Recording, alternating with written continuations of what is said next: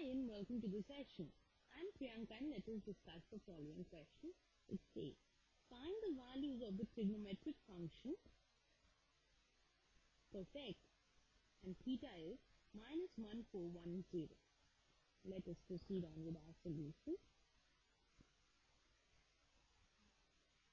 Cos x -1410 degrees can be written as minus cos x 1410 because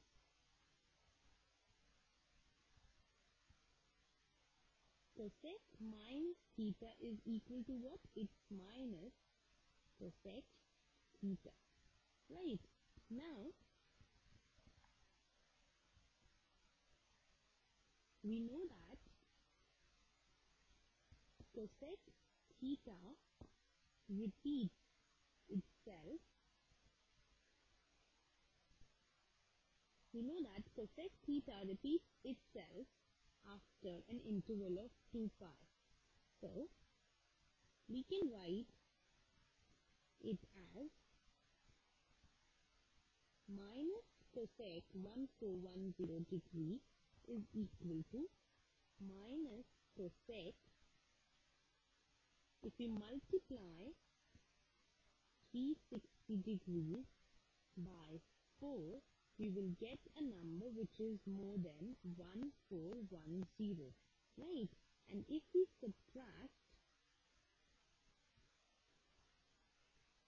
30 out of it, it will become equal to 1410 because 360 multiplied by 4 is 1440.